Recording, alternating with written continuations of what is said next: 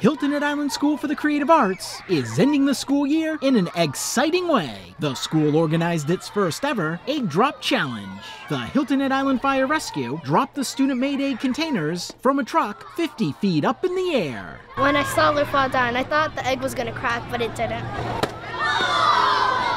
I thought we were not going to make it because it was so high. In their STEAM lab, students used the engineering and design process to plan out and build their egg containers using recycled materials donated by families. The projects could be no larger than a shoebox in size, and no parachutes or helium balloons were allowed. We had a shoebox. Since we couldn't make a parachute, we got a big cardboard box and we taped it to the top so it could like flutter down. And we put bubble wrap in the inside and a pool noodle, and it worked.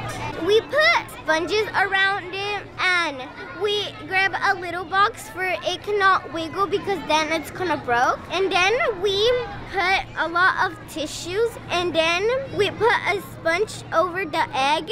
We used sponges for the sides with the rope to keep the egg in safe position. Then we added bubble paper with some cut up pool noodles. The egg drop really challenges the students' science and engineering skills. I really want them to understand force, gravity, drag, velocity, speed, obviously, and also kinetic and potential energy and engineering aspect and designing something that could fall and fall daintily or gracefully, but yet not crash with a lot of force. The fire department was more than happy to assist the students as they tested out their egg projects. Just seeing their excitement, their enthusiasm, and what they've done and seeing some success. That's what we want to see. So good for their confidence, and they're having a little bit of fun at the same time. Students in 2nd and 4th grade classes took part in the Egg Drop Challenge.